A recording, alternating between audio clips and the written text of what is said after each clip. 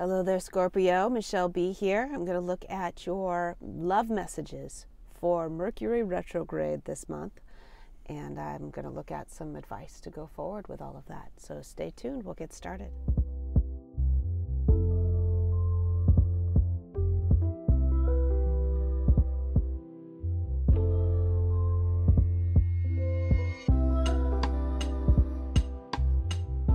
Okie dokie, Scorpio. Here I am, bringing you your love messages on Memorial Day, Monday.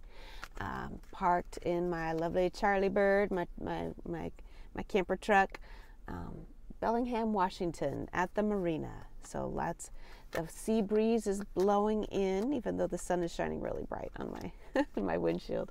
The sea breeze is blowing in the window, and you'll be able to see people walking to and from the marina. It's just a beautiful, beautiful day, beautiful morning. It's 9 o'clock in the morning. And here we go. Let's find out what your messages are. I don't want to go on and on. Yep, there we go. Whoop. I have to go hunt that card down. There's two of them. Let's see. Two cards. Ooh.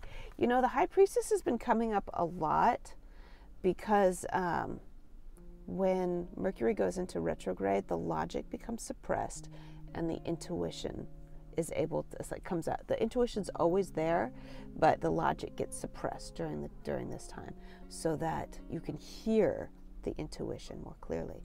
And there's a voice that's saying it's time for a transition, a 2.0. That's what the death is all about. It's about the death of one thing and the rebirth of another. And even though like it doesn't make sense to you in a logical way, you know that it's something that needs to happen. So you're like, okay, let me get one more clarifier about this, because it's like it's all coming through in these vague terms. It could have something to do with the economic aspect of your relationship, if you're in some kind of committed relationship where you're sharing resources, but it really has to do with not wanting to become vulnerable. You know what I'm seeing? I'm seeing that you would like to either take this relationship to the next level or give it up, right?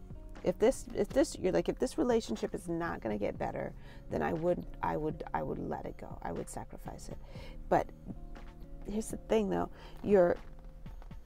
the level of vulnerability that you're getting from the person that you're with is a reflection of the level of vulnerability that you're willing to put out there. So I'm getting that it's just as much your fault that there's no vulnerability in this relationship as it is theirs. They're reflecting what they see from you. I see that you two have fun together. I see that you two really care about each other. But both of you were attracted to each other because you have the same level of fear of commitment, a fear of letting down your guard. Fear, fear, fear, fear, fear. When the situation calls for courage, courage, courage. So you're being asked to give it a little bit more time and give it a little bit more courage. All right. So it's a matter of you taking little baby steps to display who you are and what you would like to have. Because if so far the two of you haven't even talked about future plans possibly together, if you haven't done that yet, that's the sense that I'm getting, then maybe you could bring that up. Maybe start mentioning it.